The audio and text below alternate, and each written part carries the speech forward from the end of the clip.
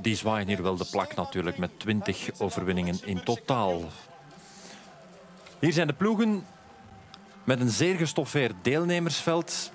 Het heeft wat van een Ronde van Vlaanderen deelnemersveld. Trekker enkel Alaphilippe.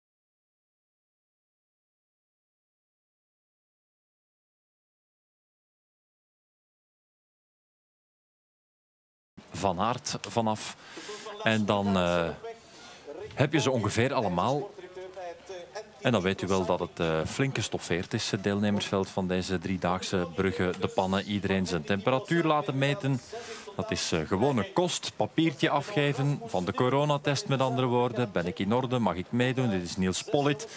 Kunnen we wel zeggen dat die man hier uit koers verdwenen is. Het enige beeld van Pollitt dat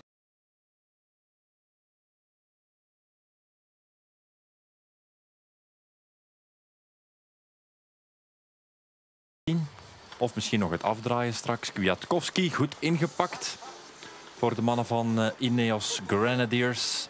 Met de Ronde van Vlaanderen ploeg, zeg maar. Met Luke Rowe daar ook bij. Dit is Jasper Stuyven. Jasper Stuyven met Eduard.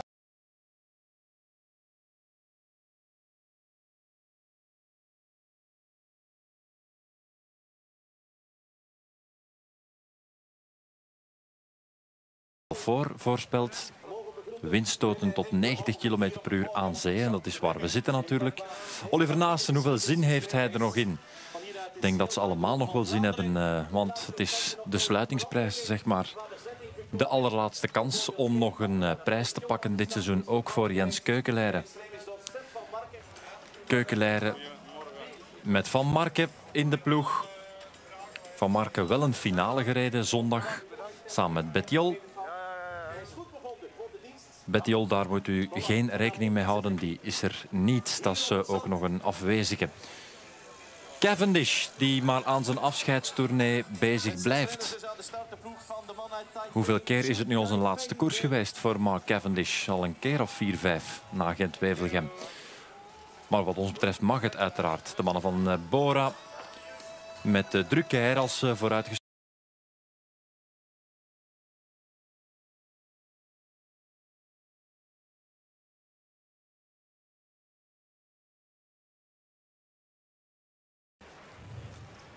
En dan naar de ploeg met de vrijbuiters. De ploeg die niet echt een sprinter aan de start hebben gebracht. Misschien wel de meest vooruitziende ploeg, want was dat wel nodig, een sprinter vandaag met zoveel wind. Asgreen, Lampaert, Sénéchal, De Klerk, Maury van Zevenand, Dries Devenijns en Bert van Lerbergen. Dat zijn de mannen bij de Koning Quickstep. Wel jongens die een sprint kunnen rijden natuurlijk. John Degenkolb is er toch wat doorgekomen de voorbije weken. Dat is Caleb Ewan en die was goed in de Scheldeprijs. Die maakte het daar af. Als het tot een sprint komt, ik zeg wel als, dan is hij de uitgesproken man bij Lotto Soudal. Maar wat is de kans natuurlijk als je zo'n waaierfestijn voor de wielen geschoven krijgt. Christophe die kan met alles om. Alexander Christophe, ex-winnaar hier uiteraard. We zijn er wat vroeger bij met deze uitzending, omdat men geweldig hard aan het koersen is en omdat er ook sprake is van inkorting van de wedstrijd. Daar kunnen we het zo meteen nog wel over hebben. Van der Poel, de winnaar van de Ronde van Vlaanderen, is hier.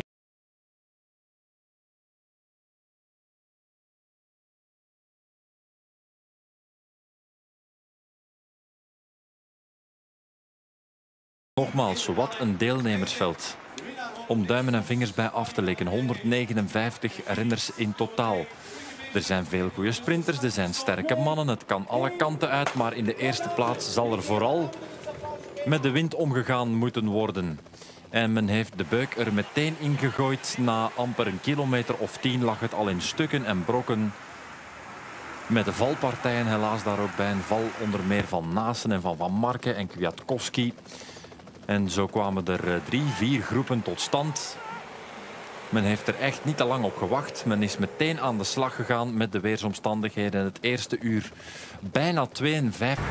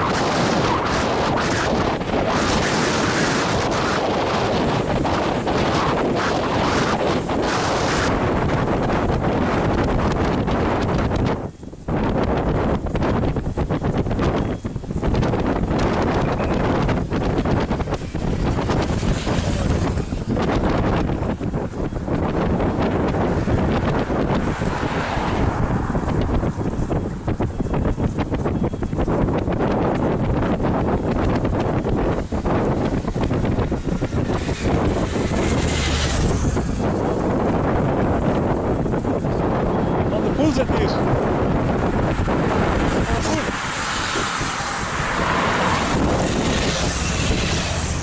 Helemaal quick staat dat te zien.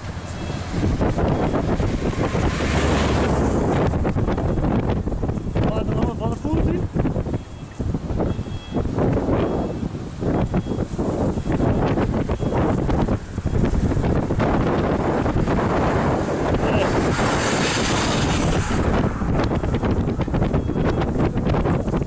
Twee.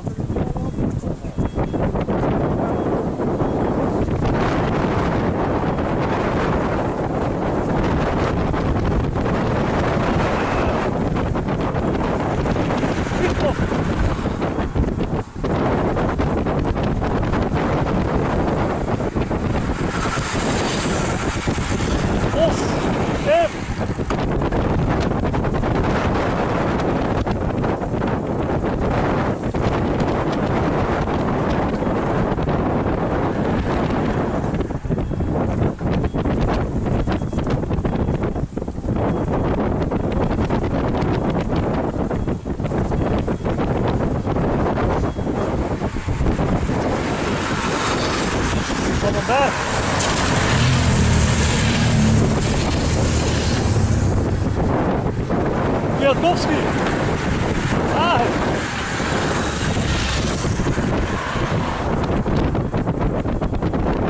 Ja, dat was een haardoek.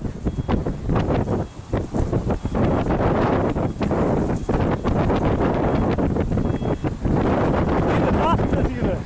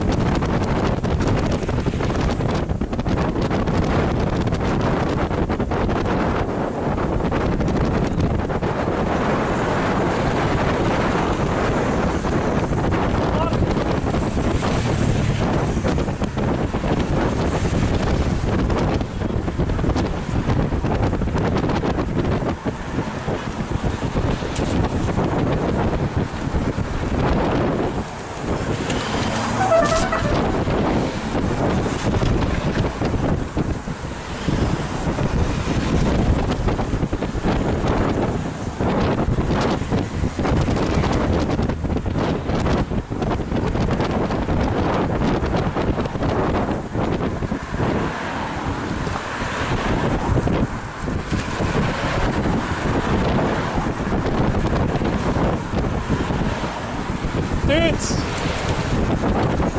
Dat is goed.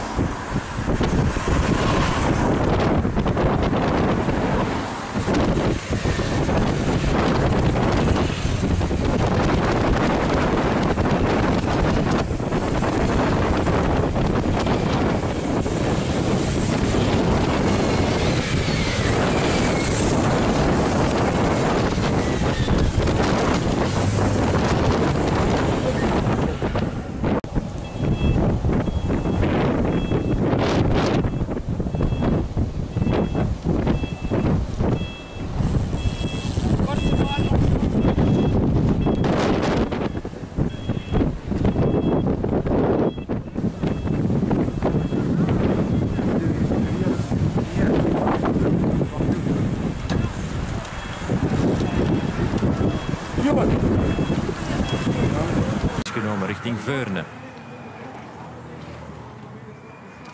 Dit is de eerste passage. Dit is de kopgroep die zich gevormd heeft. En u merkt meteen dat daar Mathieu van der Poel bij zit. Die zijn benen zijn dus meer dan goed. Dit is groep 2 met Christophe daarbij.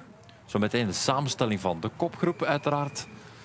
Maar dit zijn mannen die rondfietsen op pakweg 3/4 minuut, 1 minuut nog steeds. Dat is werken en werken om erbij te geraken, maar voorlopig daar niet in slagen. Colbrelli die rijdt rechtdoor, ik doe niet meer mee. Ook Polly doet niet meer mee. Hebben we gezegd, het is voorbij het seizoen, voor mij hoeft het niet meer. Hier is Rowe. Nee, dank u wel. Dat waaierrijden zo laat op het jaar, daar bedank ik vriendelijk voor. Kwiatkowski, waar is de deur, jongens? Waar is de uitgang hier? Is het langs rechts of langs links? Die gaat dan Yves als een chauffeur op zijn stuur meenemen. Ja, dit zijn eindejaarstoestanden natuurlijk. Mannen die er geen zin meer in hebben in een...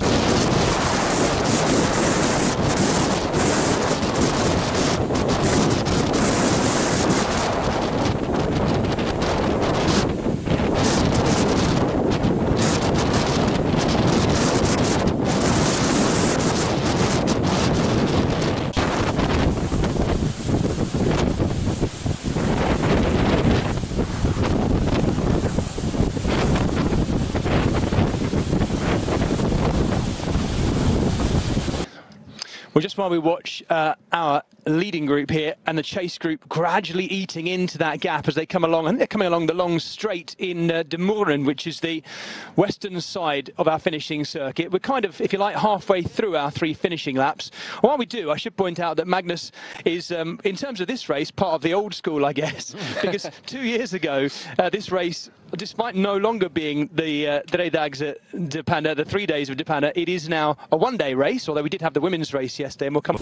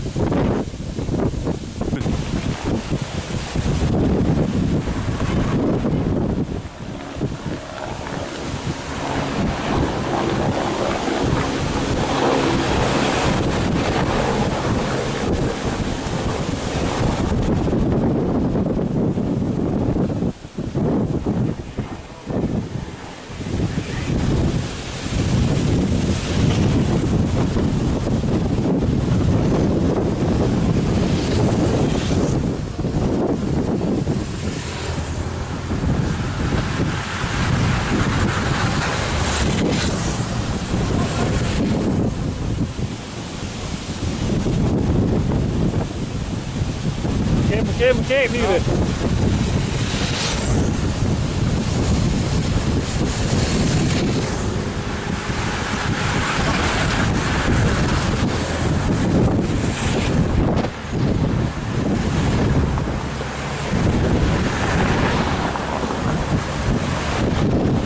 Op, hè?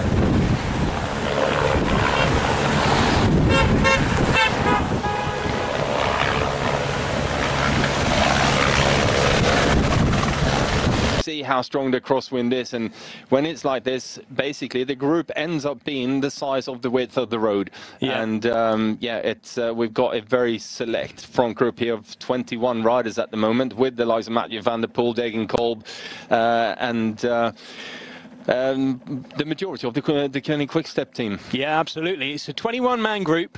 The two teams who've done best out of this one, interestingly enough, are the Koenig Quick-Step, the Belgian team, but also the team of Mathieu van der Poel, Alpecin Fenix, that team who top the pro-level rankings for this year. And, well, they might. They've had a brilliant year. And it's not just because of Mathieu van der Poel either. They've got some real firepower in there. The four riders from Alpecin Fenix to make that front group: Mathieu van der Poel, Tim Merlier of Belgium, Alexander Krieger, the super strong German sprinter, Jonas Rickard, also of Belgium. And those four make up a really strong Alpecin Fenix, who've really swung it in their favour, particularly considering there isn't a single Jumbo-Visma rider in there. We're looking at the front of our chase group now. Jasper Stuyven of Trek Segafredo, Edvald Bosenhagen, trying to bring it back. And it is actually coming back. It's been coming back slowly over the last 15, 20 minutes or so, Magnus, hasn't it? Yeah, it has. It started out, you know, the gap went up to about 55 seconds, and it's been hovering around there for some time. And now we can see that this group is shrunk down to be small enough that every rider has to take a turn to stay in the group, and that usually starts to ramp up the pace. And as you can see, the riders can now see the front group just up the road here, so that will spur them on a bit as well, because like you said, Trek Segafredo's missed out on the front group here, and Jumbo-Visma has also missed out on this group. So for them, they kind of need to get back into to sort of save the day, as we can see that they're having to deal with that valley of death, as we call it as well, that big concrete gap in the middle of the road, which makes it so technically difficult to race in this part of the world. Yeah, I was having a conversation on air with Adam Blythe about that Valley of Death not long ago. Perhaps for the riders who aren't used to the roads in Belgium, it is quite unusual, isn't it? These concrete roads with literally tyres with gully down the middle. Have you ever come a cropper on that one, Magnus? Been very, very close on a number of occasions, and lost a few spokes from missing that a rider was coming across that gap and sort of not giving enough space on the side that he was swinging into. So, yeah, you know, it's something that you always see, that there's like a bit of a bigger gap in between the riders just across the middle of that road, just to allow the space for the riders to flick across it. And then you have to come across that gap very, very quickly, not to get caught up in it. And if you do put a wheel into it, similar to what we now have, Magnus, wasn't it? And then this time trial where you seemed to excel when you rode it. Yeah, as the second stage was always start in Zottegem and went out through the climb, so it was relatively hilly early on. We often took on the Kemmelberg and sort of part of Gent-Wevelgem course, and then finished out here. And then there was a short road stage in the morning of about 100 kilometers, and then a time trial in the Panne itself that to finish off the race with. So yeah, I was part of it when it was 3 days and 4 stages, and yeah, now it's come down to a one-day race, which I don't think will make any difference in terms of deterring from the importance of the race. It just means that it's raced in a slightly different way, and more often than not, when you get in one-day races out here in this part of the world with the crosswinds and so on, the pace is so incredibly high that it's absolutely brutal. It's most of the time harder than any mountain stage that I've ever ridden, and you have to be on it mentally as much as you are physically to not miss a split at any point. And especially when there's regroupings, like we are likely to see here, as the second group is now only 17 seconds down. When that happens, all of a sudden we got too many riders again, and the next the next crosswind section you got to be on the front end of that group again, not to miss them when the split happens. Absolutely. One rider here, by the way, who who's going to kind of do well out of this if the second group does rejoin the first is Tom Scully, the EF pro cycling rider, because he actually punctured from that leading group just as they finished their first lap, didn't get back in, has been absorbed by this group, and hopefully it looks like they're going to bring them back up to it. Yeah, I mean, that's unfortunately part of the racing on these roads. You know, there's, as you can see, a lot of debris on the road, and I think when we saw Tour of Flanders as well, there was a lot of punctures and so on. You know, during that race, it's always the case in Belgium, and it's part of the sport, unfortunately. But it's unfortunate when you're sitting in the front group and you puncture your way out of it. Clearly, having had the legs and the sharpness to still be in the front, but just looking at John Degenkolb on the front there, he's pulling all sorts of faces. This is a hard day of bike racing. Yeah, it does strike me that John Degenkolb is really back to very close to his very best in this season. In a way, like a number of the riders, a bit of a lockdown has given him an opportunity to keep rebuilding, and he has still been rebuilding again over the last few years. Still only 31 years of age, Degenkolb. I commentated on him in the Tour of Luxembourg just a couple of weeks ago, where he won a bunch sprint finish there and looked right back to his head bobbing, head down sprinting best.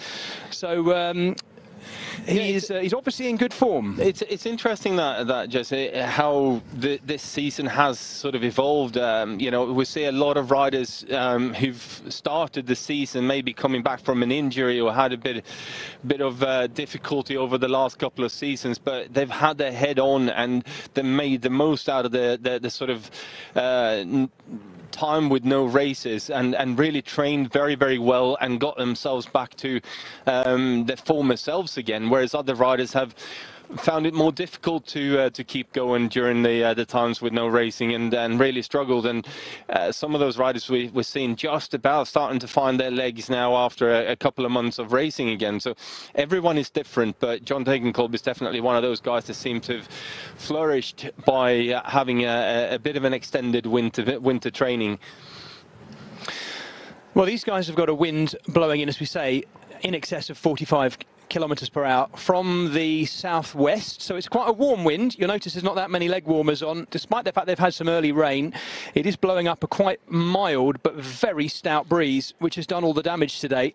As I say, the last 2 years, we really have been treated to two big sprint finishes. I think the organisers, since making the switch to the one-day format and choosing this very flat, fast course, have been waiting for the year that they thought would probably come every year, where the wind absolutely shreds it. That is what has happened today. And we've got some real, if you like, if I can call them, windy specialists in that front group, haven't we? The likes of Casper Asgreen, Tim de Klerk, Yves Lampaert, the kind of riders who are very used to racing in these conditions. Of course, the Belgians favouring these kind of conditions, not least because we're in Belgium.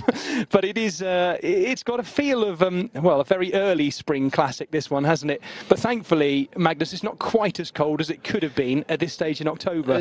No, it's not. It's about 18 degrees out here today, so it's actually relatively nice conditions to race in. Although, you know, when you're looking at the pictures, you're definitely drawing comparisons with the spring classics in terms of how dirty the riders and the bikes are, and you know, it does look cold, but it's actually relatively nice out there. But the wind is making it extremely hard, and well, you know, for me, this is the best bike racing that I can come up against, and I love watching it. I loved racing it, and I don't know why it just throws so many different tactical options into the game, and also, yeah, I love the fact when you're racing these type of races, you can see who's mentally sharp and who's really accustomed to racing, sitting at the front, always being in the right position and having that feel for when the wind is about to happen. And we could see yesterday in the women's race, especially, you know, when you can see a team of riders coming up towards the front, and you having to be the sort of spot when those when you can see a number of riders from one or two different teams, you know that something is about to happen, and you're likely to turn left or right at some point and get another crosswind section, and that just makes it for very aggressive, intense and interesting racing as far as I'm concerned. I'm sure you'll agree with me, Magnus, that it was a great race yesterday. Always good, and I know we'll both be singing from this hymn sheet as we both have our kind of fingers and feet in women's cycling through familial circles.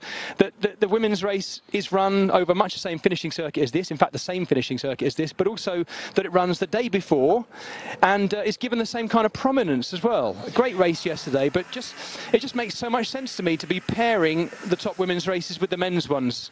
Yeah, definitely. I totally agree with that, and you know, it's the fact that it's the same course, to start in the same place, and just run a couple of laps less. But yesterday was a long, hard race for the women as well, 160 kilometers almost that they covered, and it proved to be every bit as intense and interesting as what we're watching on the screen here now. If you've not seen the finish from yesterday, folks, by the way, do look it up on the GCN app or the Eurosport app on the player, because it was a fairly controversial finish, wasn't it? Jolien de Hoora, the Belgian sprinter, taking the win, well, seeming like she'd taken the win on the line just ahead of Lorena Wiebes, but only for that to be scrubbed. What was your thoughts on that, Magnus, from yesterday? Well, you know, you could see that Jolien was definitely moving across the road, but I didn't personally deem it to be a dangerous move. It looked more like it's interesting when you're sprinting. Sometimes you hit out so hard and put all the power down, and sometimes your bike tend to sort of drift into one direction, and if you change that direction, you're losing the drive of the bike. So you're having to sort of follow the direction of the bike, and that looked to me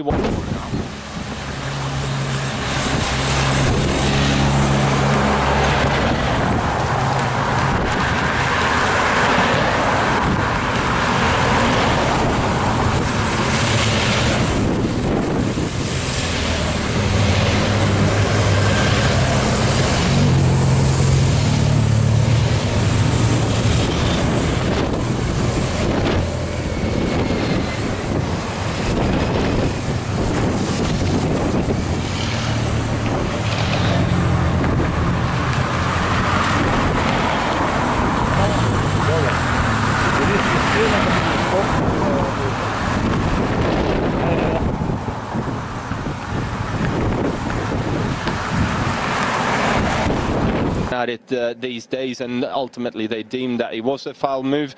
From the times of racing when I was sprinting, that was very much an okay move. There was plenty of space for Lorena to come through on the inside between Jolien and the barriers. But yeah, you know, it's one of those where the old school view and the new school view are slightly different, I think. Well, that gap, we thought it was coming right down, is now starting to go out again. There's probably part of the reason.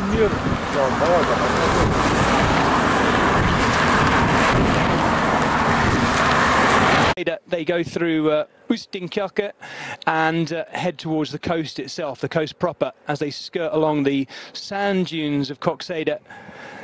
Every now and again, the riders getting a little bit of cover as they pass through towns and villages, but it is pretty much a straight line all the way towards the coastline. And we're getting a look here of just how De Koning Quickstep are looking to control this one and maintain that gap. A little bit more pressure being applied there by Casper Asgreen. That may well be why the gap started to go out again. Yeah, well, as soon as because it's on the circuit and we're getting these directional changes all the time, obviously it's a lot easier to ride when you get in the tailwind, and a lot more of the riders will feel that they're happy to contribute in the tailwind than they might be.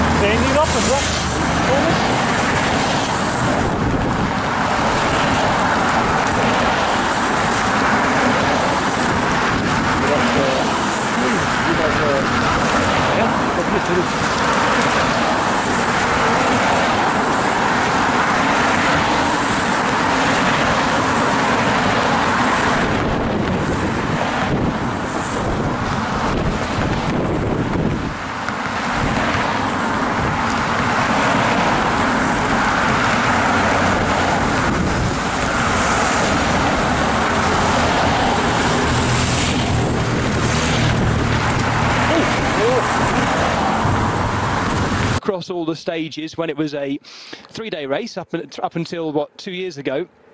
But he's Mr. Consistent on all fronts, isn't he? Yeah, I mean, if you were a sprinter who could deal with the sort of classics type of climbs, the Tour of Flanders type of climbs, then this is your dream race, really. You know, every stage has been of this kind of character throughout the history of the race, and you know, Christophe at his very, very best was always, well, he was one of the fastest sprinters in the world for a number of years, and he also managed to deal with the climbs in a very good way. So pretty much every 3 days of the Panne stage is something that will have suited him, whether it was 100-kilometer short stays in the morning before the time trial, or whether it was the big classic stay, as they said, with a finish in Zottegem. So I'm not the slightest bit surprised that he's won as many stages as he has done. No, and it's not just the stages. The stage winners he's had have given him high overall positions across the 3 days, the Dre-Dagse as well, because he was third, sorry, in the last running of this race as a 3-day back in 2017 behind the winner Philippe Gilbert. Second behind Louis Vestre, the Dutch rider, 2016. And of course he was the winner in 2015 ahead of Stein de Volder and a young man by the name of Bradley Wiggins. So the faces of pain from the Trek Segafredo riders, looking to try and continue closing this down, but it is only going out still at the moment, Magnus. 44 seconds. I wouldn't be surprised if we're back to a minute again at some point. I don't know whether Jumbo-Visma have given up on this one, or I mean, it's strange. They've got Mike Turnison as, you would think, their protected sprinter or team leader for the day, but they're not contributing a great deal now. I know they have been. Maybe they're just toasted. You're always in a difficult position if you only got 1 or 2 riders in the group and you're trying to make your way back on again. You have to conserve energy for if you're making that junction, but at the same time investing energy to get there. And it is a really, really difficult position to be in, how you manage all of that. So yeah, I'm not surprised to see it starting to go up again. They made a big effort to try and get back onto the front group, but I think the front group also realized that, okay, there's a big group coming here now. We might as well invest the energy and try and bring this, get this away from those guys again. And you know, with the riders that we got in this group, and I'm thinking the likes of Matteo Trentin, and we got John Degenkolb, obviously Mathieu van der Poel, and most of the Koenig Quickstep riders who are sort of statesmen of the peloton. They will have all had a chat with each other and tried to motivate the group and say, right guys, unless we all invest in a bit of energy into this here now, that group is going to come back and it's you know, back to status quo again. We're going to have to redo all of this work again to try and split it up again, and chances are we won't make it, or a couple of us won't make it into the next split. And with that, you know, you can see straight away that the riders have invested the energy into keeping this going. Well, this is Florian Sénéchal on the front, the Frenchman, who would have been very much looking forward to Paris-Roubaix. It's an odd one in a way, isn't it, Magnus? That this would have been the warm-up race for Paris-Roubaix in much the same way that it has been in its normal spring guise, the warm-up for the Tour of Flanders. Instead, it would have seen itself sitting between Flanders and Paris-Roubaix, and we now can't help but think that actually this being the last one-day World Tour race of the year, it's even more important. Yeah, it definitely is even more important. I mean, I think we've had that sort of sensation for since the restart of the season, that every bike race that these guys have gotten to it's been raced as if it was the last race of the season, if it was the last race that they were doing. Every team, every rider has committed 100% into it, and well, I for one think it's made for some really interesting, slightly different tactics, slightly different approach to the races, and we've had some fantastic battles throughout the whole of the season, and it's no different today here out on the roads around the Panne. No, absolutely. We're getting closer to completing the second of 3 laps now. And we're looking down on that chasing group. Definitely the impetus is gone and we're getting closer and closer to the minute. Nice, consistent contribution of work, by the looks of it, from the vast majority of these 22 riders in the lead group. And that now starting to tell on a bit of discord in the group behind, certainly not contributing in the way they were. Let's just rattle through the riders in this front group. As we say, there are 5 riders from De Koning Quick-Step: Kasper Asgreen, the Danish national champion, Yves Lampaert, Florian Sénéchal, Tim de Klerk and Bert van Leerberger. Just the one rider for Bora Hansgrohe, that is JP Drucker, otherwise known as JP Drucker, the Luxembourger. You can see Piotr Havik on the front there. He's the rider in the colours of Rival Securitas cycling team. There he is in that stripy orange top. We have 2 Lotto Soudal riders. We did have 3 because Freddie Frisson was in here at one stage, but actually crashed out, I believe. We haven't seen his crash, but that's what we're reported as having happened. But it does leave John Dagenkolb with a very strong sprint lead-out man, or certainly a keen ally in Jasper de Boist. Super strong sprinter himself, capable of winning from a group like this in actual fact. Alongside him, Max Walscheid, the German rider, is the only representative of Team NTT.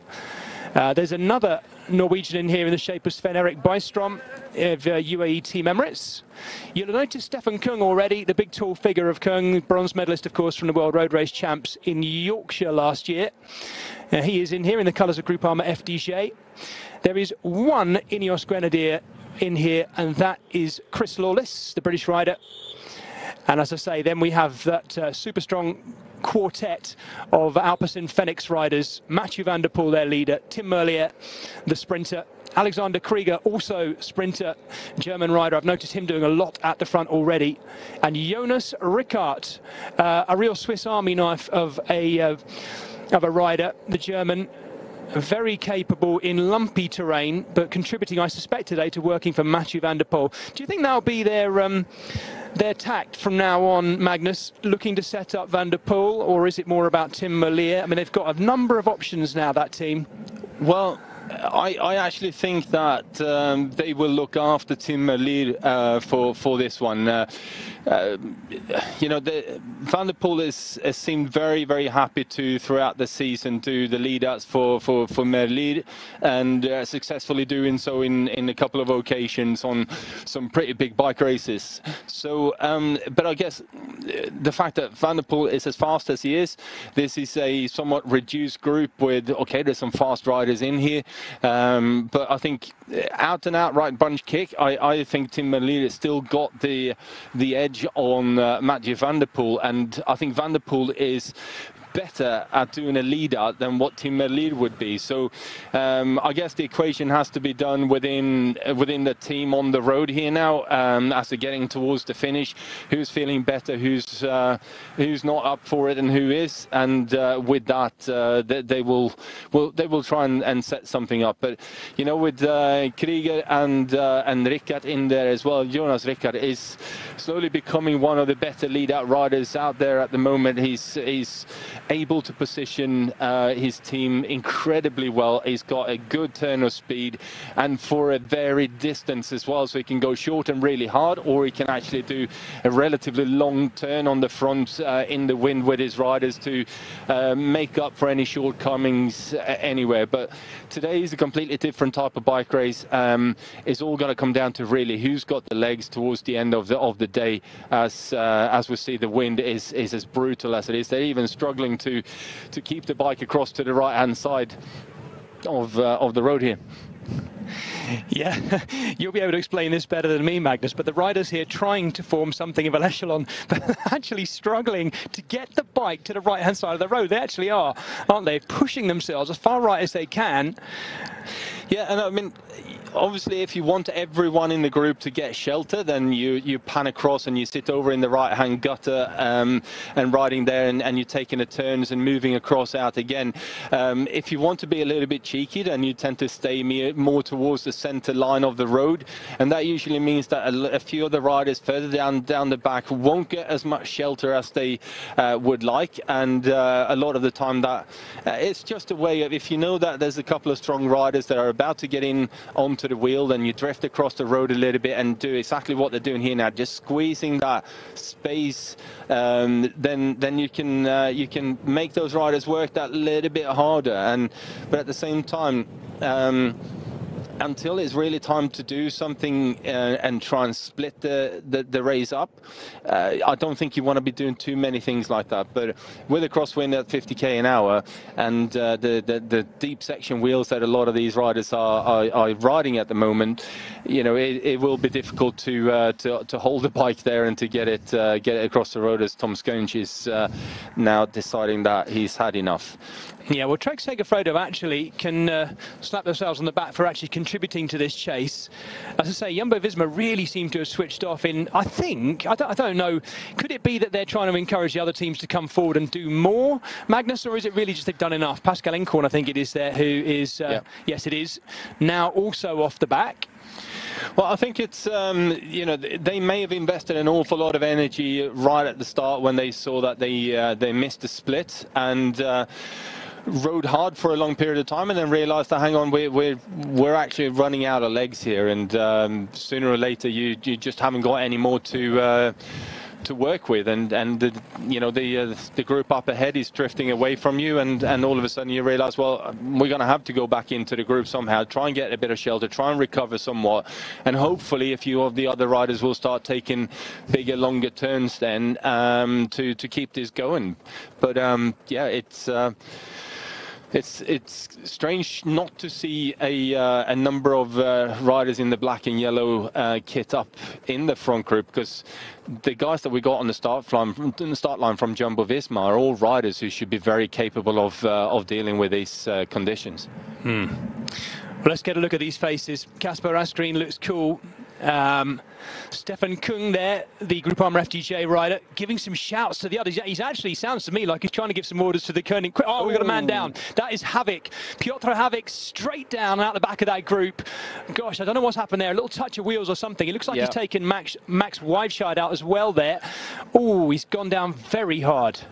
Yeah, just a typical little flick of the bikes in the crosswind, and you know, the problem with this is that you have to overlap wheels to get the shelter, but as soon as you overlap the wheels, then obviously if there's that sideways switch, then all of a sudden you find yourself in a spot of bother, and this here now is definitely to try and split this up. We can see the two Alpecin Phoenix riders there now very much on the limit here, with Tim Merlier in the second place there, being towed up. But yeah, they've decided that it's time to make another split here, and Magnus, are they doing this, do you think, because, I mean, I know it's often not talked about, but are they driving harder because they've heard the crash, or is it more that they were going to do that anyway at this point in the course with the wind? I think the move was already made before the crash, and the crash happened as a consequence to it, and it's a shame for Piotr Havik here. It is. clearly made that front group, been very strong in there, and has now gone down very hard. But you can see all of the riders right on the limit here now, trying to hold the wheel and struggling to do so. And this is just the less riders you want with you, the further in towards the right-hand gutter you will move the whole wing. But now you can see they're starting to open up a bit. Okay, we got rid of some weight here, but yeah, this is why I do absolutely love this kind of stuff. You're enjoying this, aren't you? Yeah. You're a masochist. That's what we love, because without these kind of windy conditions, we would be bowling along, perhaps a little breakaway that's gone, that's being closed down all the time. Sprint trains come to the front, and then we're treated to a really exciting sprint finish. This is totally different, of course. We've fed them into the West Flandrian shredder, and they've come out the other end, as you see them, and we're not done yet either. Two of the riders off the back there, Sven-Erik Bystrom, the Norwegian in the colours of UAE Team Emirates. Now he's the only UAE rider in this leading group. So he's out the back of it now. He's got one of the Koenig Quick-Step riders with him for company. I'm not sure it wasn't Yves Lampaert, and if it is, that's a big miss in that group, because he's in cracking form, having just finished in 5th in the Tour of Flanders on Sunday, of course. But they did have good numbers in that leading group to Koenig Quick-Step, so you might get a bit of a regrouping. It's highly unlikely. Well, we know that Havoc definitely won't be getting back on. And there is the shot back to our chasing group. Now, I wonder if it's disrupted anything. 1 minute and 7 seconds the time we're being given back to this group now. Yeah, I don't think it will change much at all from the front riders' point of view, from the front group. You know, they've made that split, and they've tried to get rid of a few riders. Interesting to see that there's a couple of the Koenig Quick-Step riders missing the back end of that and getting dropped. But you know, this is what you do. This is how you race crosswind bike race. Oh, not again. Oh, we do not. I tell you what, I don't know whether it's the wind or what out there, Magnus, but they're feeding themselves into the shredder at this rate. Another touch of wheels. Looked to me like Alexander Krieger, actually.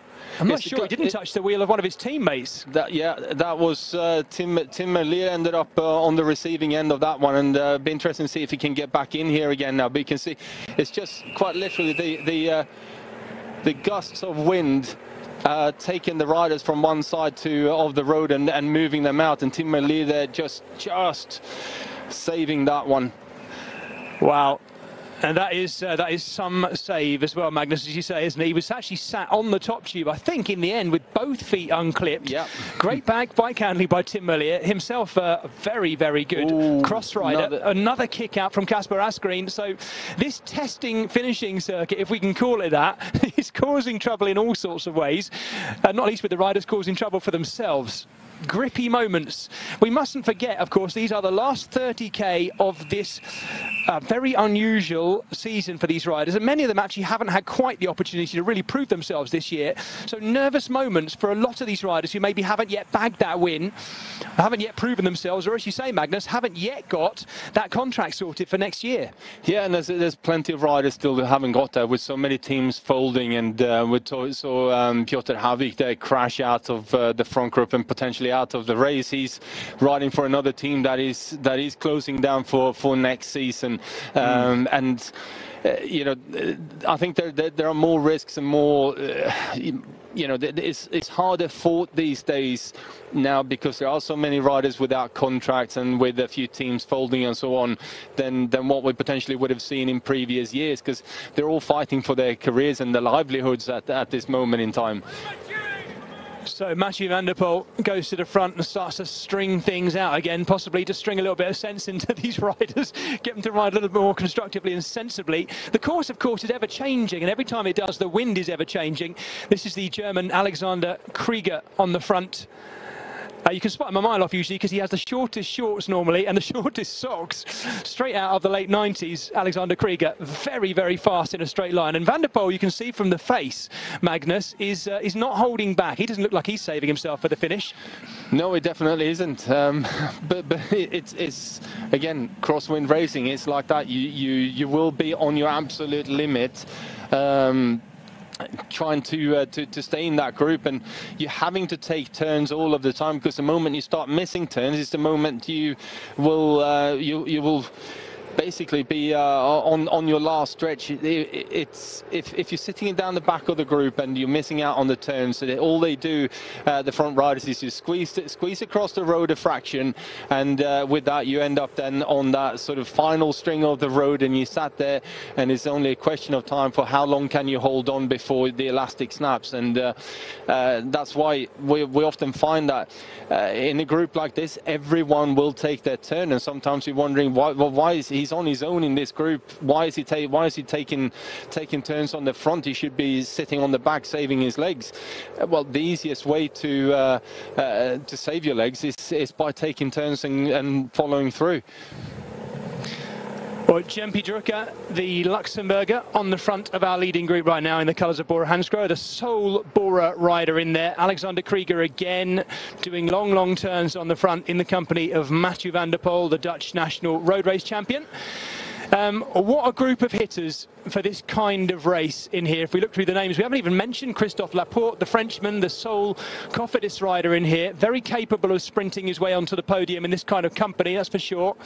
Stefan Kung, the big diesel engine, as we say, the super strong time trialist in the colours of Groupama FDJ. John Degenkolb, who's got an absolutely ridiculous palmares of races he's won, from Paris-Roubaix, Milan-San Remo, multiple Grand Tour stage winner as well, of course.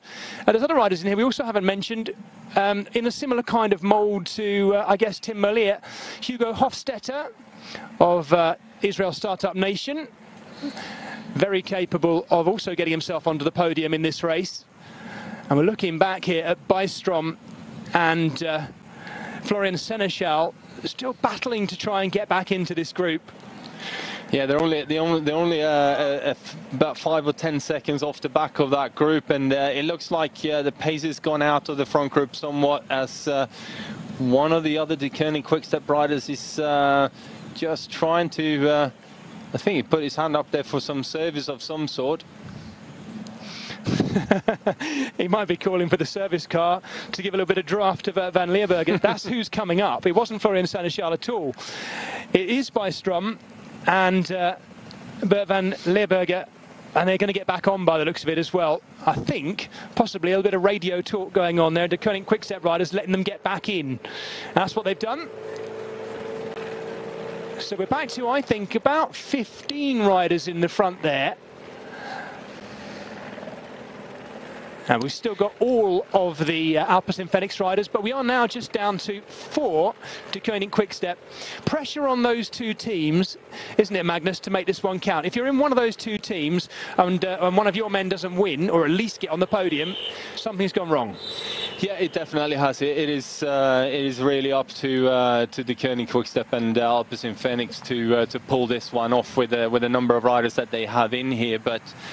As we said, it's not a typical bike race in that you know, they're sitting here and sort of it's easy to roll along and stay in the group, and we can start thinking about tactics, etc., etc. It's just about survival, and whoever's got something left in their legs coming in towards the final. It'll be interesting to see how much. Mathieu van der Poel has got left in the legs after the ride that he did on Sunday. You know, has he managed to recover, or is he finding this tough going today? Well, he does always look so good, doesn't he? I did see on his Twitter feed, he said something along the lines of he and his teammates having really enjoyed themselves after his Flanders win on Sunday for a couple of days. I think he mentioned something along the lines of having a couple of days of celebrating and enjoying it, a little spin, and then he's ready for this one. So, well, let's see. He's made it into that front group. Tactically, he's always so on it, so switched on. And he just, you know, he does always look good, doesn't he, Magnus? I don't know about what you think, but he's got this wonderful style on the bike. So a lot like his dad, actually. You know, very smooth, long-limbed, smooth, and you know, unmistakable style. Well, I think if taking someone like Mathieu, when he pins a number on, he's there to perform and to do a job, and you very rarely see him sitting and not really being part of the race. He will give everything that he has on every day that he pins a number on, and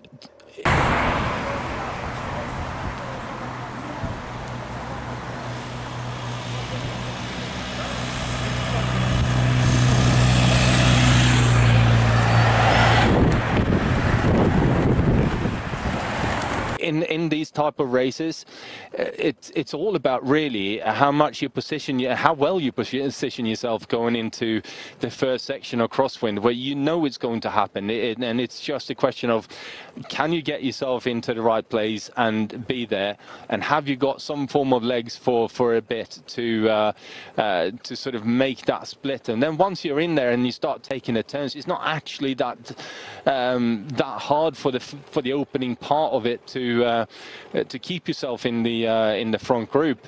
It's more a question of the wearing down process of riding here.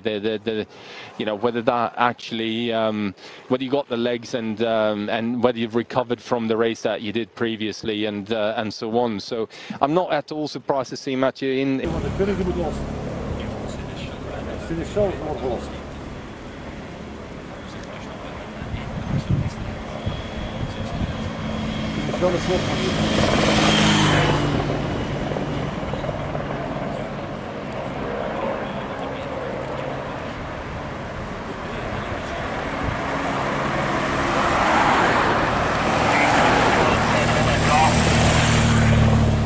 See you there, papa.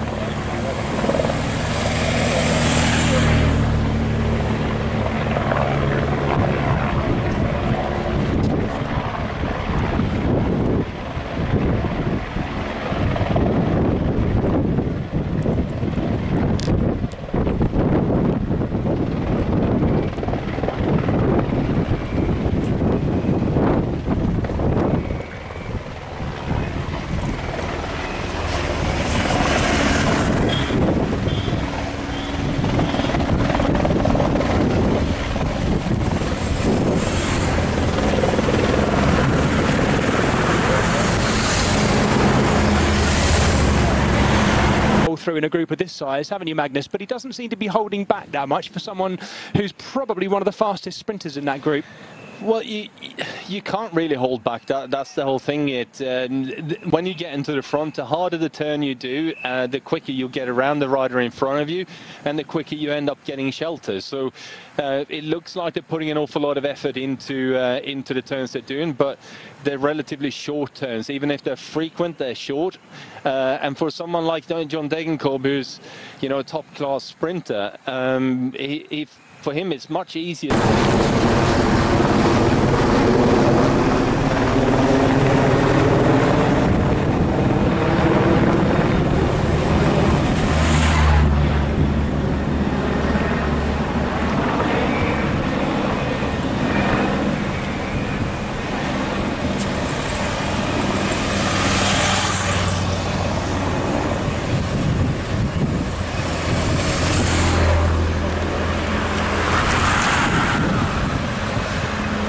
So it's deceiving how they ride and the way it looks compared to how it actually feels when you're on the bike in there.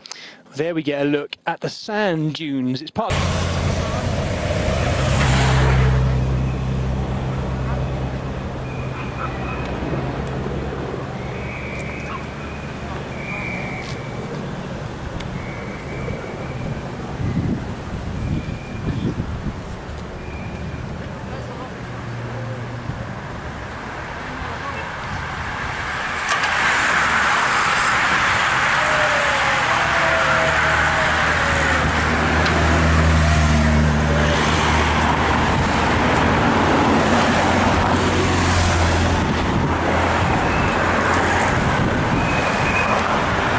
and the Dunen Cross is the name of that famous cyclocross race, or series of cyclocross races I was telling you guys about in Koksijde. So Mathieu van der Poel will feel very much at home here, I think, even if he is missing cross season, as you were mentioning, Magnus, because the cyclocross season actually is kind of overlapped and started already, although it's missing some big names who are still racing on the road circuit.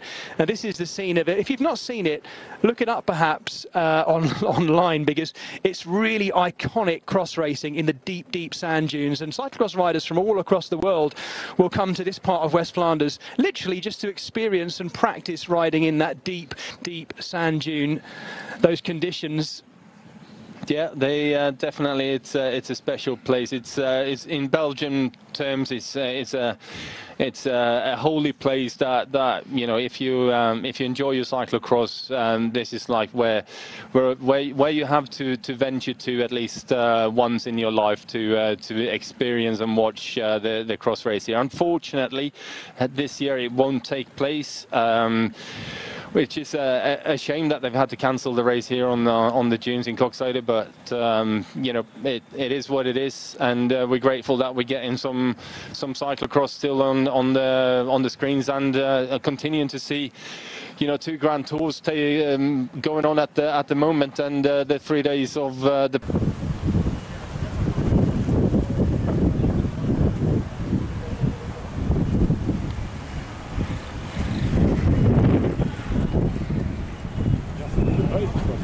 Panne here that we got today.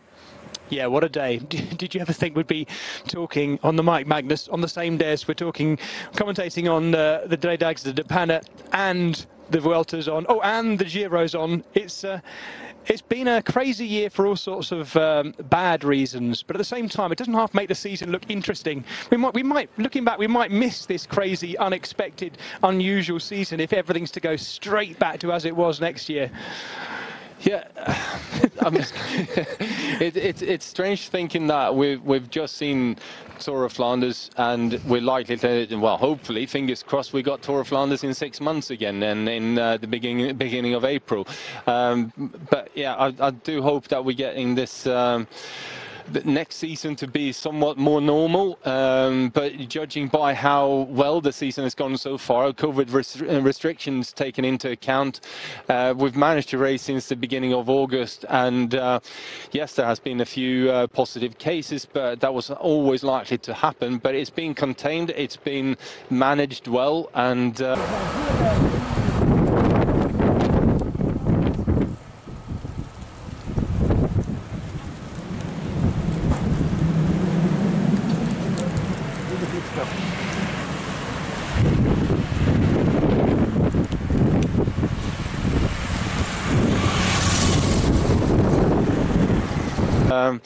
you know, if we can continue racing in the way that we are now, then you know, we're likely to at least be able to save the sport in one form or another. And I, for one, you know, the moment the cycling was on TV again, that was a weight lifted off my shoulders, because I had some live sport to watch, and you know, that it's such a big part of my lifestyle anyway, and I'm sure many of you out there watching this today will feel exactly the same way. We got live sports happening, although on TV I can't necessarily.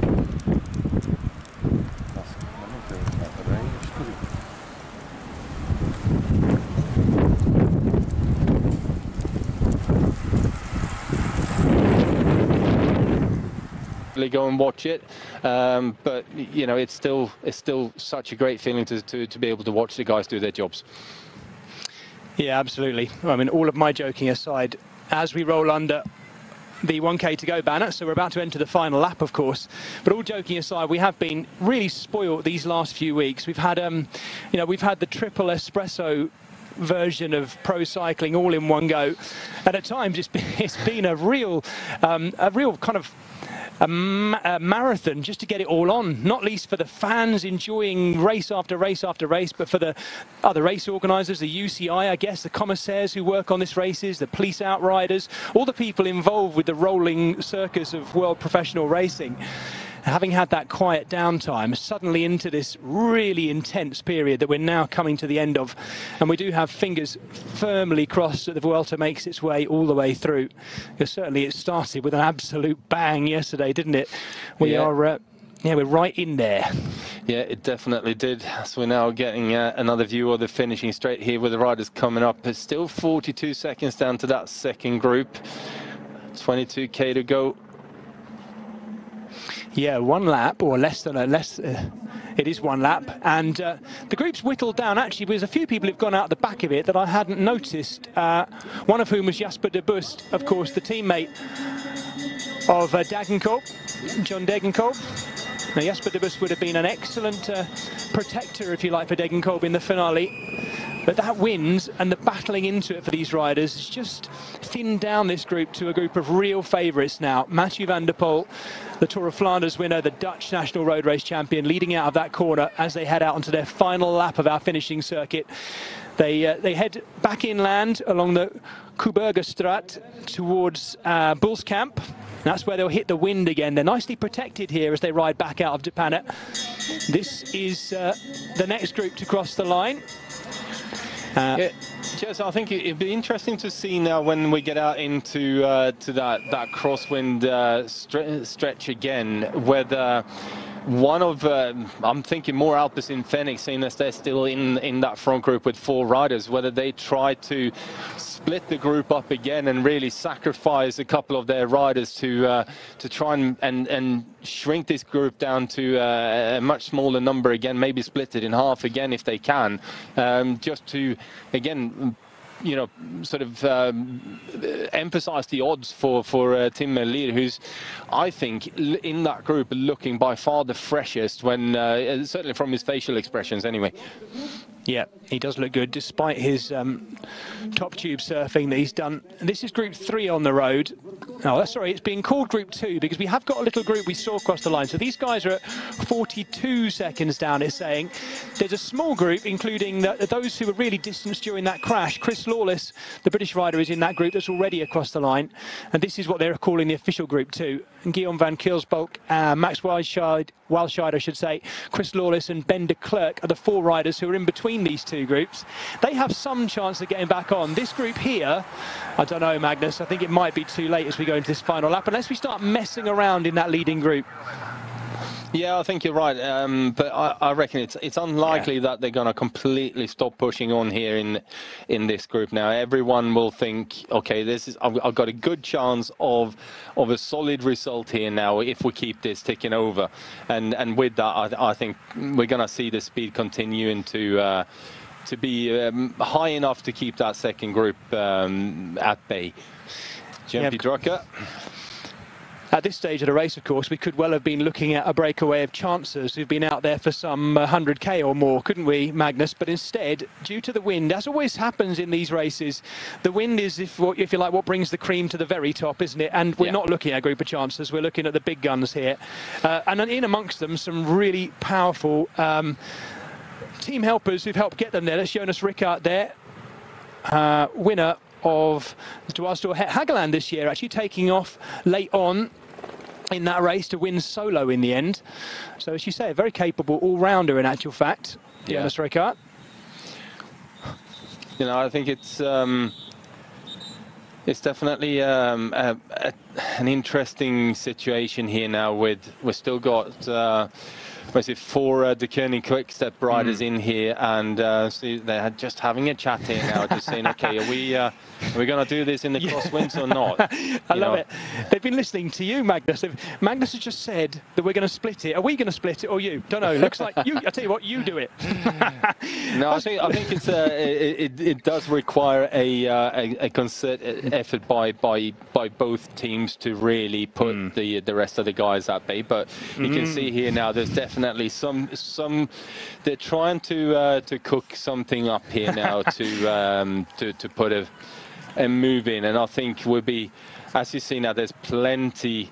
Like, those 2 teams are more or less lining up in a row here now. I think you'll find that Mathieu van der Poel will somehow now drift across into this lineup as well. He will find himself in being part of that. Interesting, Magnus. This is why we have you alongside me here, because your insight is, I think, going to prove bang on. That conversation wasn't about what we're doing when we get back to the team hotel tonight. There was none of that.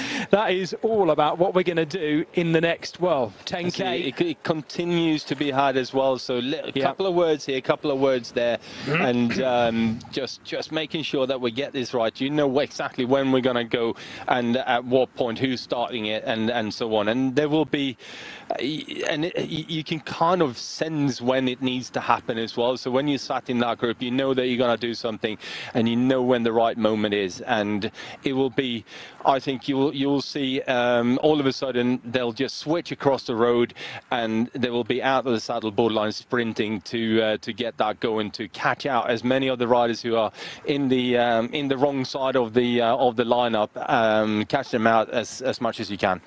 Gosh, you got a feel for these four. They are doing some ride. Big turns being done by Guillaume van Keursbalk, the Belgian rider, at the front of this one for the CCC. And actually, they're doing really well to hold 40 seconds to that group. They looked like they closed it under 40 seconds, not giving up. That's got last race of the season written all over it, that. Chris Lawless was in there as well, the Ineos Grenadier, but I don't know if I saw him in there now. It looked to me like four riders, 40 seconds.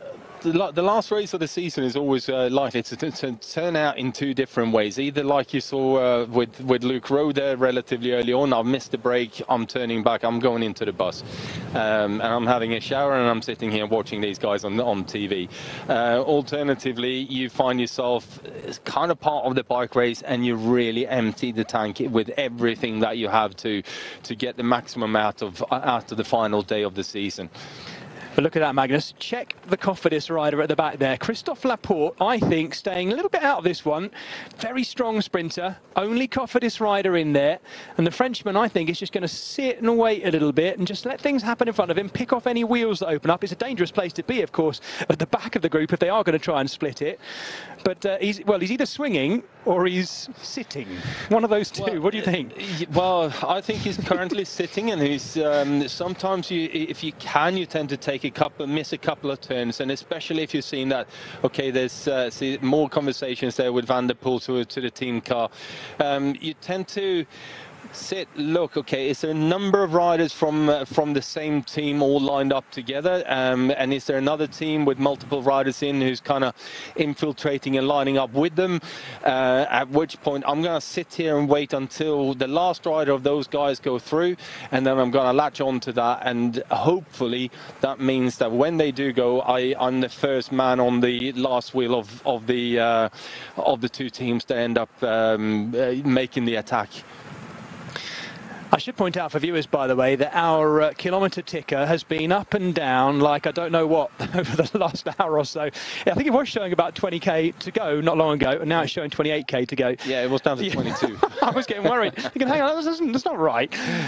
These finishing circuits are 46 kilometres in length, so that makes a little bit more sense now as we head our way a little bit further inland. I keep calling them finishing circuits. It's a right old loop.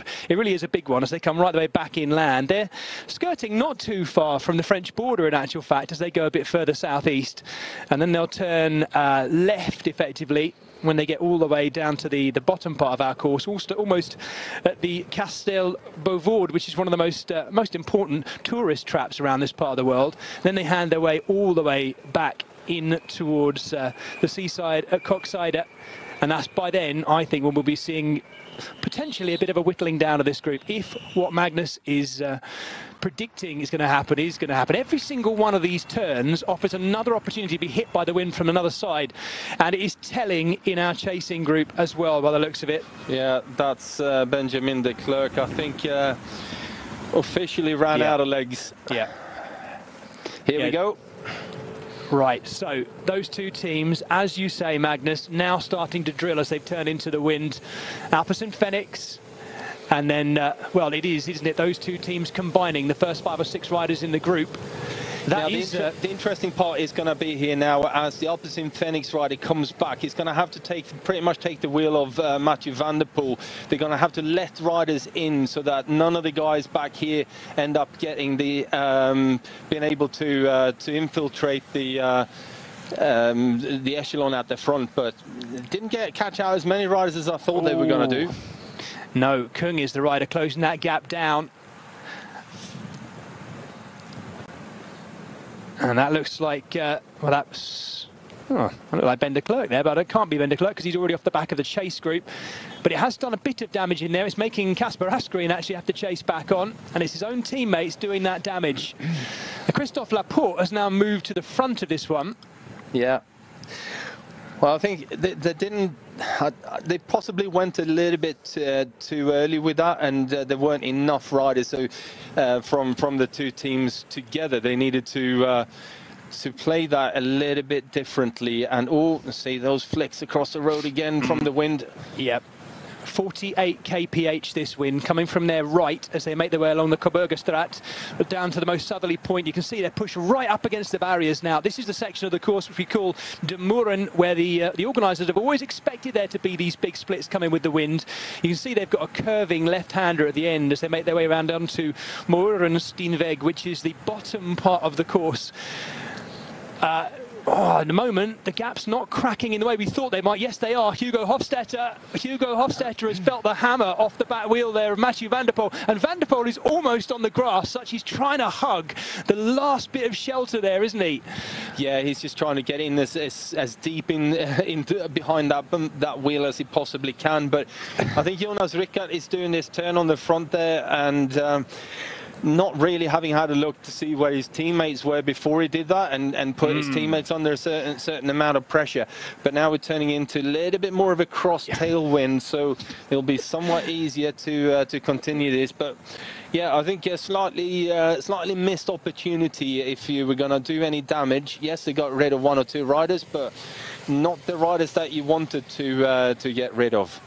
Well, Mathieu van der Poel there having the confidence to point right, saying literally, I am going right. I'm going to swing out hard right and start to form this echelon. Poor old Hugo Hofstetter, look at him in the background there, just caught out by that one. I don't know if he's going to get back on, Magnus, but he actually looked up just before they went into the turn to see if he had anyone on his wheel. Bad news, no. To get dropped from a group at this stage, last race of the season, in that kind of wind, under just that drilling, that little bit of a drilling, a bit of a lifting would be really unfortunate for him, wouldn't it? Yeah, it definitely would be, but I think it will be virtually impossible to get back in again here now, because you can see the pace is up now. Everyone is scared of missing a turn because they think, okay, if I miss a turn here now, then I'm going to end up in the same position again, and I'm not going to get, make it to the finish. So with that, I think these guys here now, we're unlikely to see this split up the way I thought it was going to. No, they're utterly committed now. Mathieu van der Poel was on the radio a couple of times after they'd turned onto these more twisting roads now as well. Tim de Klerk getting up on the front here now, nicknamed the Tractor. He does so much work, such heavy workload for the Koenig Quick-Step team. He's the ever-loyal teammate. He can do just about anything, whether it's in the classics or anywhere else. He's always there and does such a great job. Yeah, unmistakable figure. Some of the widest shoulders in cycling, definitely easily recognisable. Not the most aero position, not the most aero of shoulders to be hitting the wind with, but boy is he powerful. I think his nickname of the Tractor is slightly unfair. I've never seen a Tractor go that fast, because although he's a like diesel plugger, isn't he? He's quick. Yeah, I mean, he's like you said, he's a great all-rounder, but it's just the engine that he has and the work that he does, unfaulting the way he performs every single time he gets onto the bike. And yeah, like you said, we should probably come up with a better nickname for him, but we'll stick with this for now. Well, yeah, he's certainly the kind of teammate you would want, and he's certainly the kind of teammate you would want in a race like this, at this stage in a race with 24k to go. Looks like we've had a bit of rain here as well now, so surface is getting somewhat slippery. Yeah, they're starting to head further north now, back into Bullskamp, and not the kind of roads you would want a slick surface on either. But at least the riders, as they always do with a big circuit like this, have been through it before, so they know what to expect as they come through this now quite traditional finishing circuit. Matteo Trentin comes through doing another turn. Now, Trentin is going to be one of the men to watch who might try and feed off any team clashes or team rivalry between Alpecin Fenix and De Koenig Quick-Step. It might be a good opportunity for the likes of him and Degenkolb to be lone operators in this lead group. Magnus, what do you think? Well, it definitely can be, and both riders very capable sprinters, very capable of looking after themselves coming into finish. It's not the first time that they've been in this situation in these kind of type of races either. So, but as I said, you know, if the group was slightly smaller, it'd be easier to freelance your way around and set up a sprint finish. It's somewhat too big with a little bit too much power. But I think at the end of the day, what we're going to see today is just who's got the legs when we're coming into the final straight to do the sprint. It's not a traditional bunch sprint. It's a sprint out of a reduced group who's had to work hard for the better part of 200 kilometers, and with that, it's just purely, have you got that 0.5% more in your legs left than the other rider around you? So we are in the twisting, winding, in fact the most twisty, windy bit of our finishing circuit in Wurn, and the riders head a little bit further inland, go around the town centre, and then head back out onto the outskirt roads. And then we've got that very, very long straight with the wind behind them, in actual fact, as the riders head back towards Oostinkerke and Koksijde itself and the seaside. We'll get to see the sand dunes and the coast one last time as the riders rip through there before a very tight left-hander to take them to the finish line in De Panne. Nice long sprint straight. And there again, we get a look of some of the road conditions here. I mean, Magnus, you and I both live in Great Britain, and we often hear people moaning about the roads, but often where you see the division in mainland Europe, Belgium and Holland, is the division between the cycle path and the road can actually be one of the most dangerous places, can't it? More often than not, it is, yeah, definitely. But I don't know why it is, though, because when you're riding in Belgium, especially, you know, it's just part of what it is, and everyone deals with everyone. No one really complains about the road conditions in Belgium. They just are what they are, and you ride them, and yeah, you either love them or you hate them. And most riders tend to race up here absolutely love being here. So you know, it's kind of a mecca of cycling, really. Oh yeah, it absolutely is. Of course, many of these riders will know these roads inside out, not just least from this race, but well, you know, Belgium is not an absolutely enormous country, and there is so much racing, as you well know, Magnus, because you'll have done most of them, if not all of them. Not just the pro races, but the kermesses, the weekday races, the evening races. There is so much racing in Belgium, and it's kind of no surprise if we think back to not too long ago, the Bink Bank Tour, how quickly in Belgium they were able to throw together stages and races. The infrastructure, the local readiness, the willingness of people to make racing happen is very much part of their kind of social culture as well as their sporting culture, isn't it? Yeah, it is. It's like you said, it is the #1 sport after football in Belgium, and sometimes I do think it actually overtakes football. But yeah, I think it's great for in the way that the local communities and people in the country are willing to just, you know, let a bike race take place, and if it's inconveniencing them somewhat on the day, then so be it. It's not, you know, we had a bike race going past our door. I couldn't get to work, so you know, it is what it is. Like, and everyone is okay with that in one way or another. But you know, just looking at the viewing figures and so on some of the races over here. Take one of the cyclocross seasons for races, for instance, on the 30th of December in Diegem, where 3/4 of the population in Belgium were watching that on TV. It's amazing, isn't it? Absolutely amazing. And yeah, I guess in a way that's why it's part of the reason why it's still going on as well. Though, as we both said, it is a Wednesday in October. The weather is mildly inclement in Belgium, but it is good. I never ever thought I'd say this, but it is good to see very, very few people on the roadside, and thankfully, many of you joining us watching this on television. That's the way to catch it during these COVID times and enjoy your cycle sport.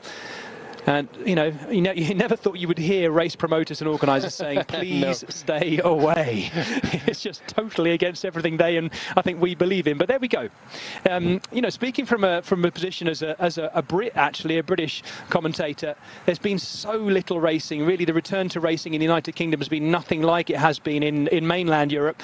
And that's been sad to see. There's been no Tour of Britain, no Women's Tour this year, no Tour Series, those big British races that we're used to seeing. But I'm sure they'll be coming back in due course. Different countries, I suppose, due to their infrastructure and whatnot, coping with it in very different ways. Certainly the British perspective, I mean, I know we have lots of British viewers watching and listening, been far more muted and restrained in terms of road racing. Lots of time trialling going on though, but not so much on the road race and circuit racing front at all. It's a bit more socially distanced time trial, isn't it?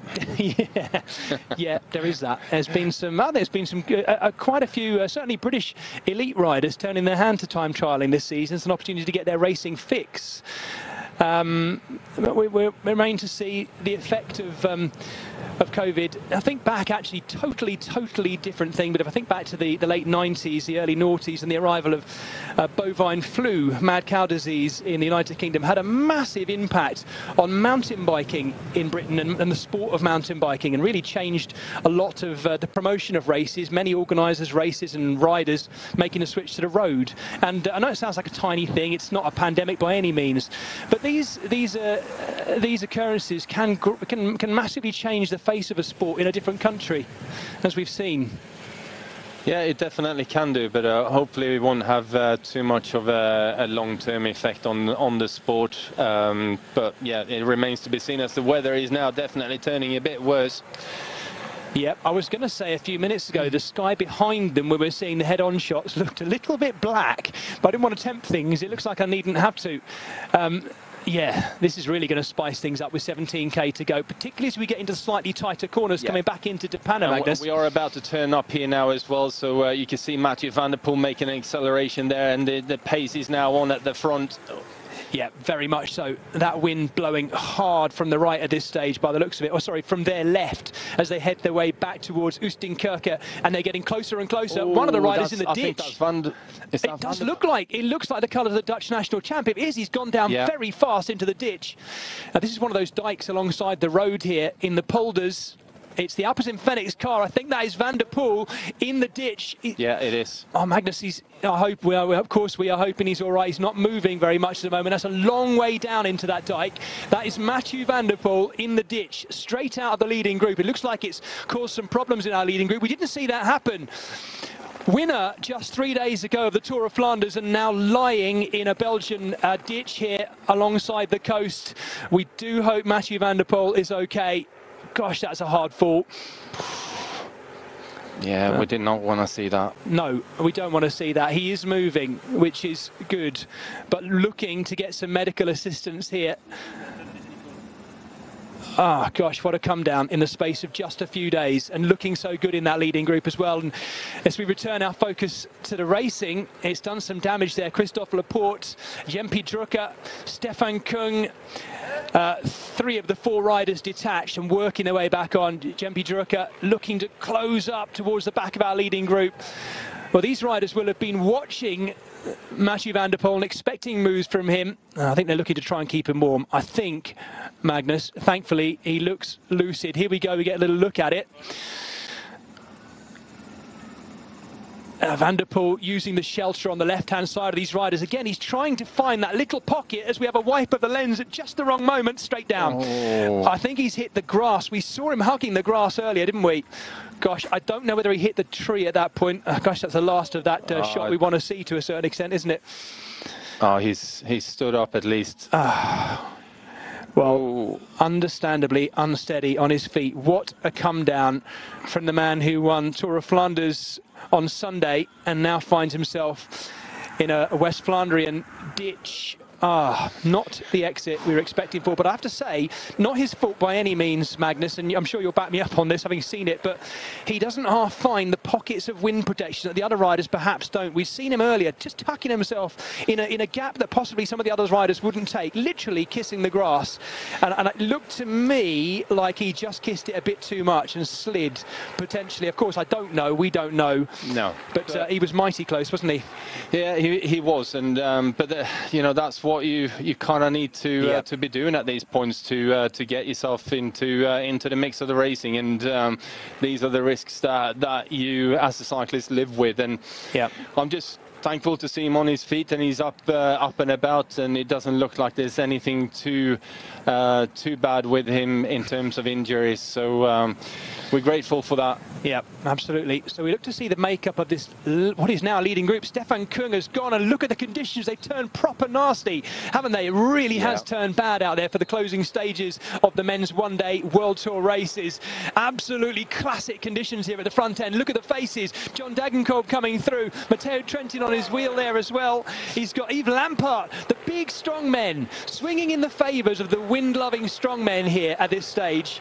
That is Tim Merlier on the back of that group. So although we've had really unfortunate crashes all the way through this race, the cream of the wind-loving hard men have risen to the very top in what is now abysmal conditions out there. Look at this. Well, look at the strength of the wind there now, though. But there's 4 De Koning quick-step riders in that front group there now, and Tim Merlier has made it in there. Matteo Trentin, John Degenkolb, just trying to see if there's anyone else. Yves Lampaert is in there. 1, 2, 3, 4, 5, 6 riders. Casper Asgreen, as you say. I think Tim de Klerk is still in there, if I'm not mistaken. He might be. Yeah, he's on the back there. Yep, there we go. Well, I don't know if they're waiting. Is that a bit of an easing there? I'm not sure. No, I think it might just be the wind hitting them, getting confirmation on our screen.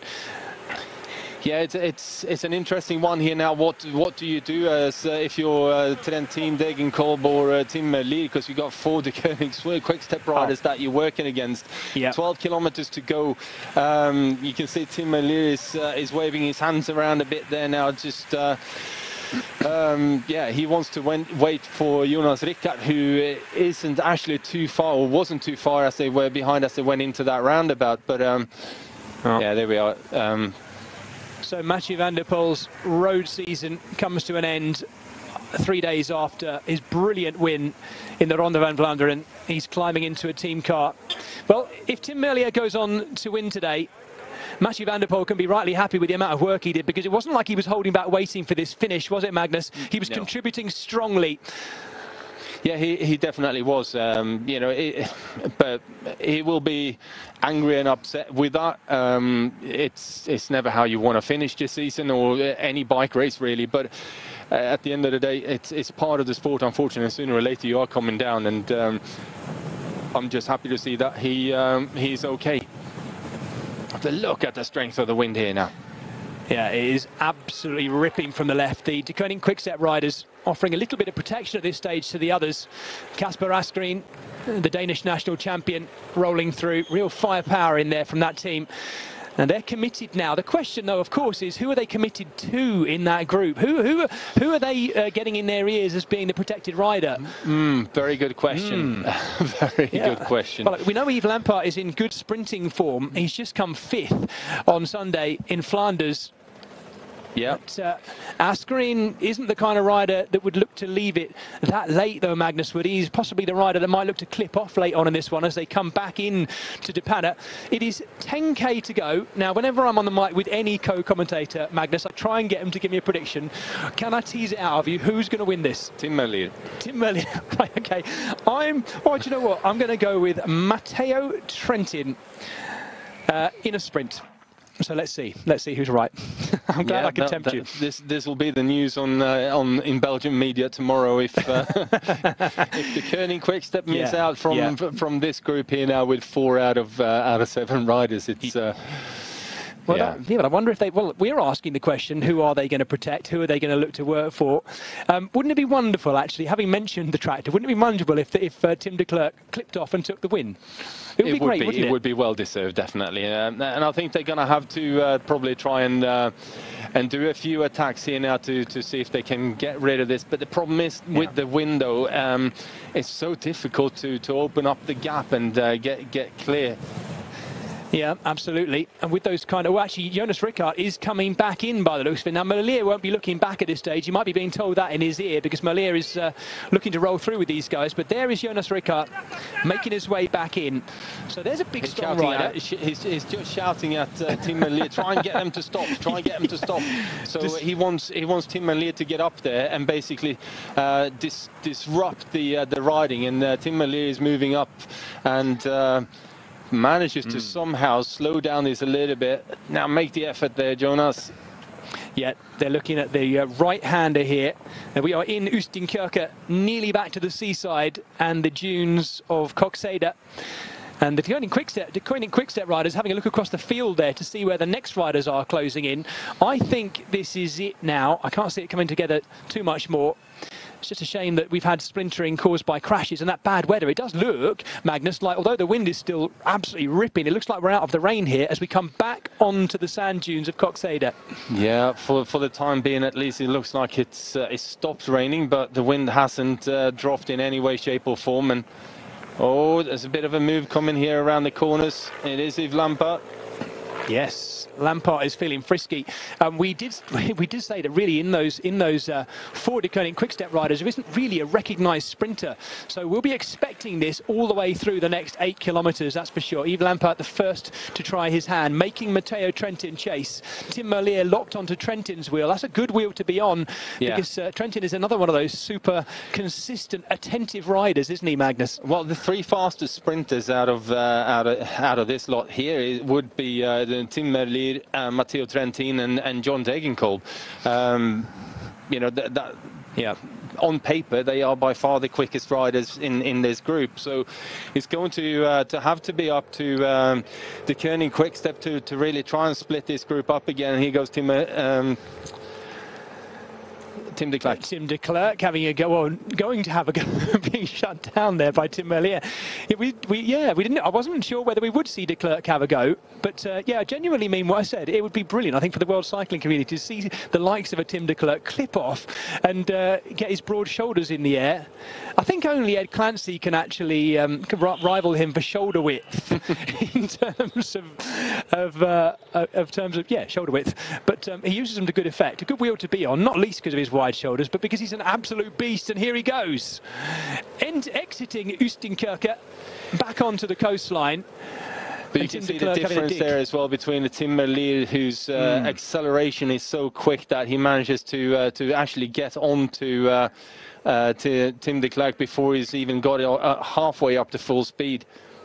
Trentin having a good long. I thought he was going to attack there, but I think these guys have hit the winds here. Yes, they have, because they've headed left, if you like. They've headed westward as they follow the railway line. That means they're heading straight back into a headwind. You can see that from the way they're tucking down. Yves Lampaert doing a long... In fact, Yves Lampaert looking back. Trentin's let the wheel go, and Lampaert has gone. He's hugging the edge of that railway line right now, and it's going to take a concerted effort because the De Koning Quickstep won't do anything. It's going to take one of the others. Trentin's just been doing a lot of work. Time for Degenkolb, perhaps, or Jonas Rickard to close this one down. Trentin's hanging, and all the while Yves Lampaert is going. Yeah, well, this is a difficult moment because none of the other guys really want to take this and work to bring him back. This could be it, couldn't it, Magnus? Yeah. This could be it. Here you go, they're going to go. They're going to need to go now. Jonas Rickard. Oh, I don't know how much he's got left in his legs. I was amazed that he got back on by himself. He's gone. He's got Tim de Klerk for company. De Klerk's not going to come through and do anything. That's absolutely for sure. This is very much in the favour of Yves Lampaert. The Belgian rider, he's being given around about 5 seconds at the moment. You can see it visually. Jonas Rickard may as well just get on with this because he knows he's got Tim Merlier there. If he's got anything left, Rickard is one of the few riders that should be toasted on the front of this one, but even he's looking back.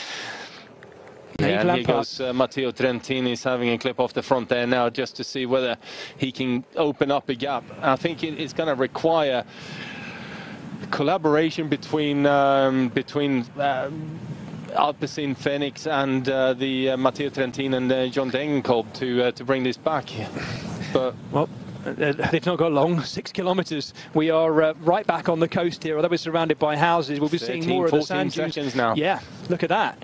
The 29-year-old Belgian Yves Lampaert has taken a flyer up just the right time there alongside the long straight road by the railway line.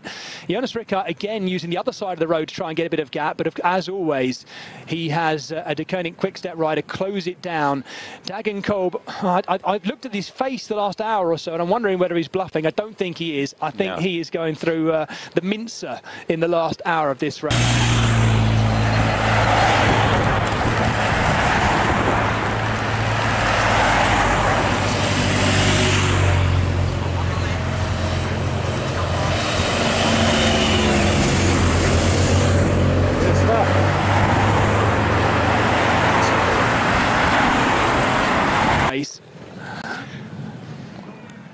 And all the while, of course, the De Koning quick-step riders sit ready to chase down or jump on the next move. I'm not sure Jonas Rickard can do much more.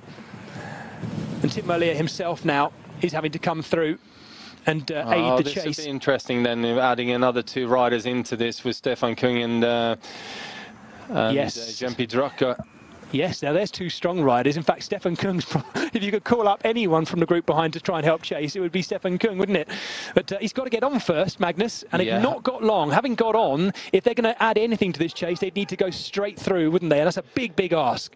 Yeah, that is a massive ask. And it just looked like Jonas Rickard was starting to wind this one up and decide to sacrifice himself with whatever he's got left in his legs. Yves Lampaert, the Belgian here, has had a brilliant restart to the season post.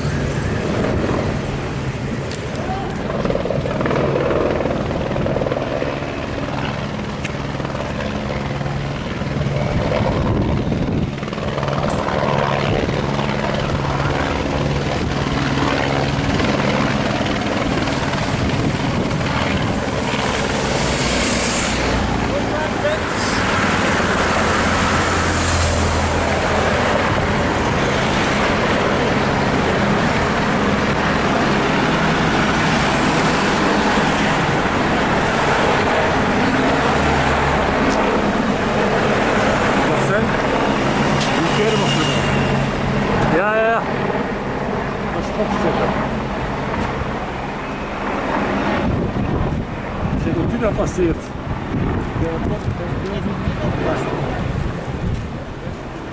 Lampaert.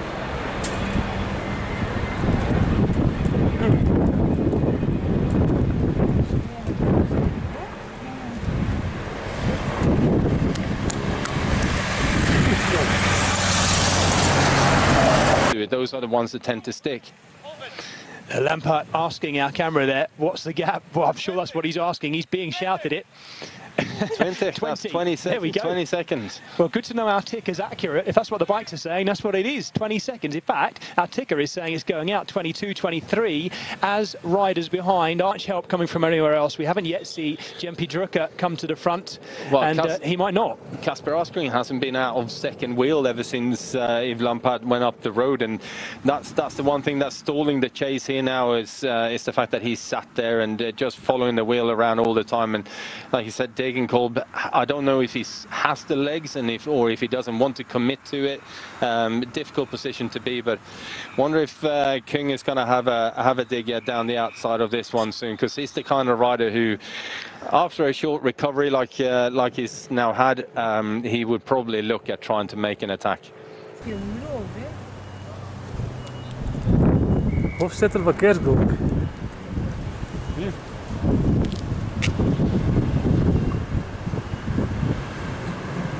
One side. Wasscheid. Krieger. Wasscheid, Krieger. Verkeersdoos.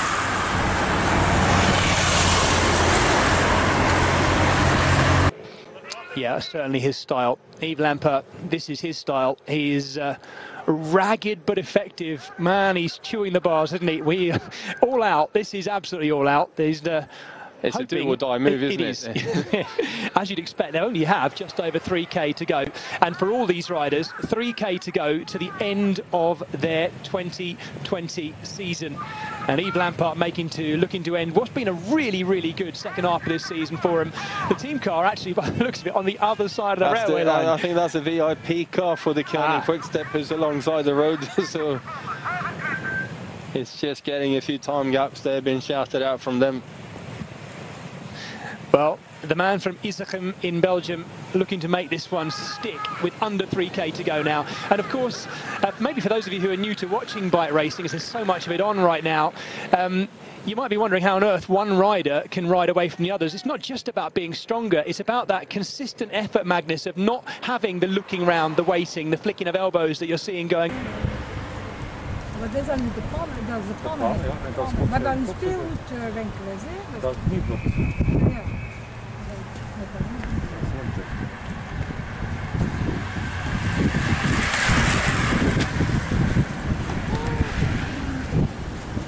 Van Asbroek en Pustelbergen.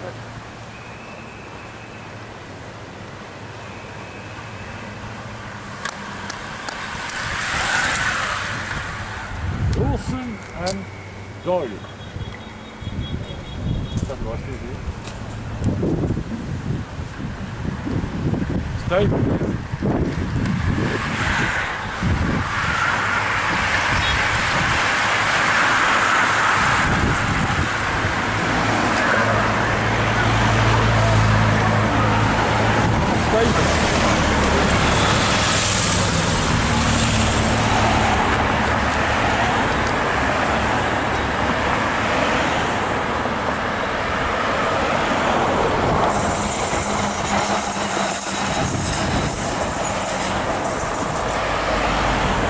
He is, and you know, he got the gap by other riders looking at each other. Everyone is equally as fatigued and tired, and when you're getting into this position, when you're sitting out front and you got a bit of a gap, then you know, you as Tim de Klerk is having a good, they clearly want a 1-2 here if they can.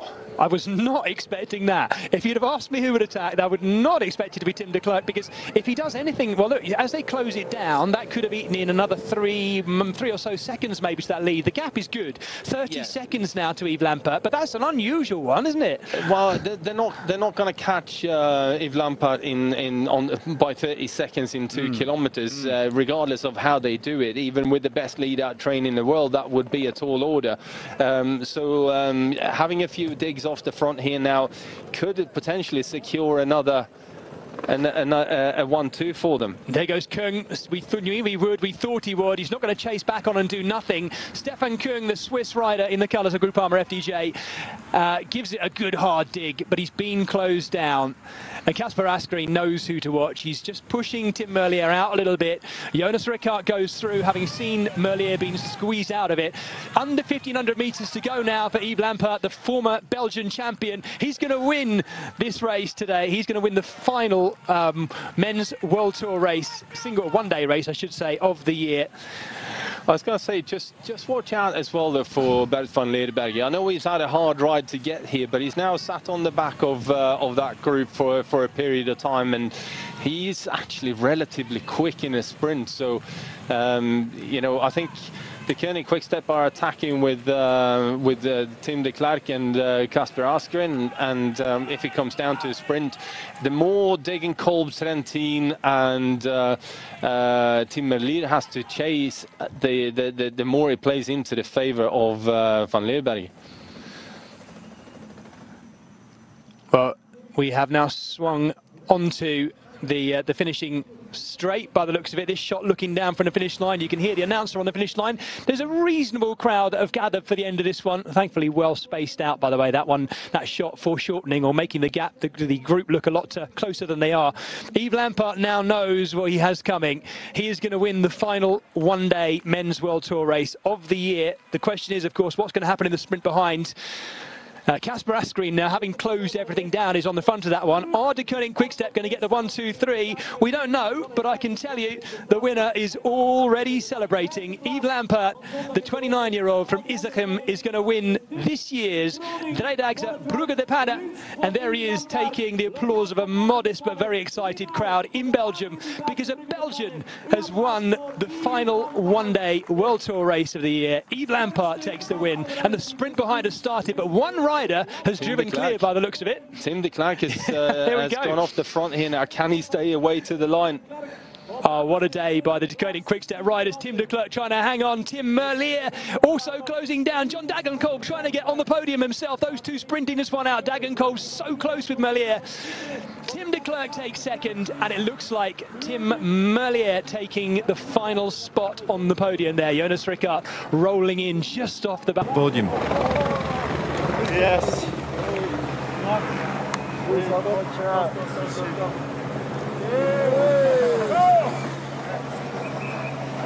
Merci, bad. Congratulations. Lekker aan het tweede, hè? Wie? En om tweede? Wow. Ik zei het nooit. Ik ga wachten in mij. Deze had Mathieu. Zeg het, Yves. Rust maar sterk. Zeg het, zeg het. Die ook zijn, maat. Alle molle vindt. Top. Ik tot op het juiste moment dat ik ging zien. Cool dat ze doen. Ja, man. Fuck, vent. In dan tweede? Ja,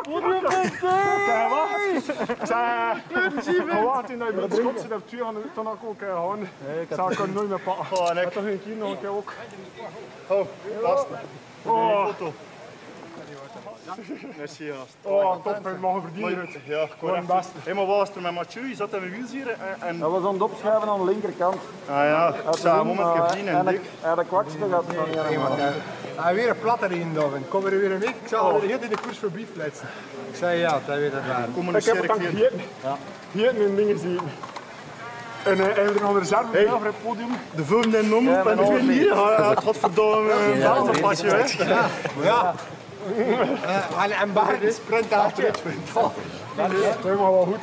Recht deur, recht doen. En recht in de pad. Oh, oké. We just wanted to... That's why you wanted to change. Maar contact met je. Ja, merci.